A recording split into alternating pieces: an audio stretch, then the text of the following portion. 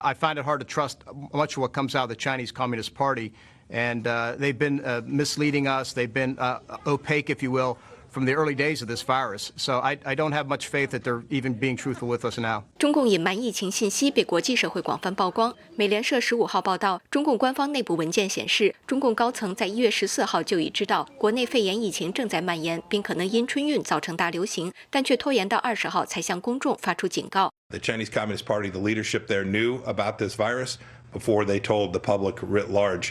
That's dangerous. A lot of cases, a lot of movement, a lot of travel around the world before the Chinese Communist Party came clean about what really transpired there. 国务卿蓬佩奥表示，他和世界许多国家外长交谈，他们都认为中共应对瞒报疫情导致全球大流行负责。The Chinese government needs to come clean. It needs to be accountable. It needs to explain what happened and why it is the case that information wasn't made more broadly available. 目前，国际社会已要求追究世卫组织在疫情中的失职行为，包括依赖中共数据给各国错误指引等。川普总统日前宣布停止向世卫组织提供资金，并展开调查。All of that data was garbage going in, and that handicapped other countries in our ability to respond effectively. 新唐人记者王凯迪，美国首都华盛顿报道。